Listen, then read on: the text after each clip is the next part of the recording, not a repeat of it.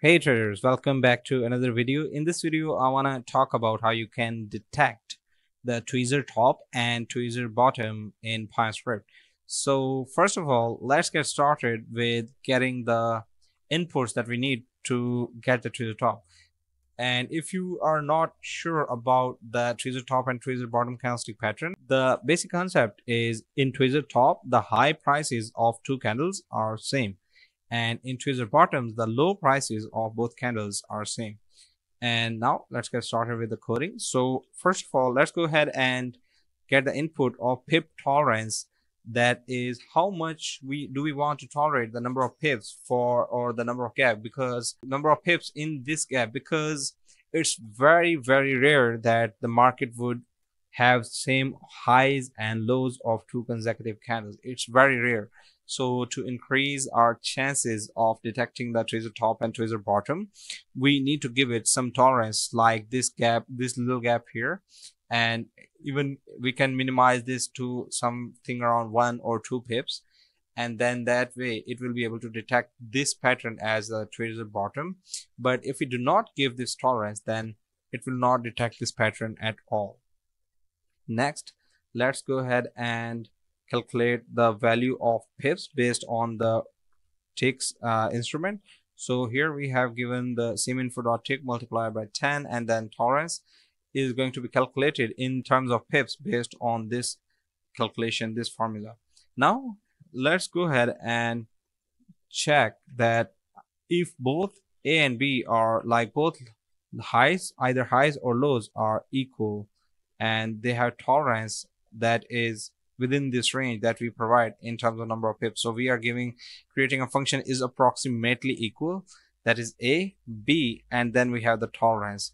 So we are giving A minus B, that in math.abs, and then it should be less than the tolerance, the number of pips in this, like the low of this candle minus low of this candle, whatever the value of this will come out, should be, its magnitude should be less than the number of pips in the tolerance.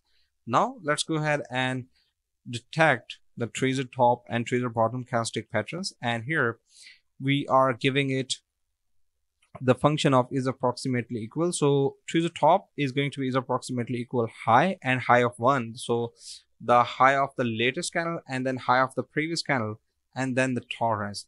So this condition, when this condition is true and the close should be less than open and close of 1 should be greater than open, so this would say this means that the latest candle should be bearish and the previous candle should be bullish. So the candle before the latest should be bearish. And in case of tweezer bottom, we want the lows to be same, so we are going to use is approximately equal function, and then we're going to give it the low of this candle, latest candle, and then the low of previous candle, and we want we're going to give it the tolerance that is our based on our input, and it's going to calculate that the gap between these lows of these two candles should be below the tolerance level, and then again the latest candle should be bullish and the candle before the latest, that is the second last candle, should be bearish in case of tweezer bottom. Now once we have successfully detected the tweezer top and tweezer bottom, we can go ahead and plot them on the chart. And here you can see I have given the plot shape function, and then the series is going to be tweezer top. When it's true, it will plot a tweezer top label above the bar, and its color will be red, and its text will say tweezer top. Similarly, we have given this plot the series of tweezer bottom. So whenever this condition is true, we want to plot the tweezer bottom, and its location will be below bar and its color will be green, and here we can see that the text will be tweezer bottom. Now we can add this to chart, and then we can analyze if it's detecting any tweezer tops and tweezer bottoms.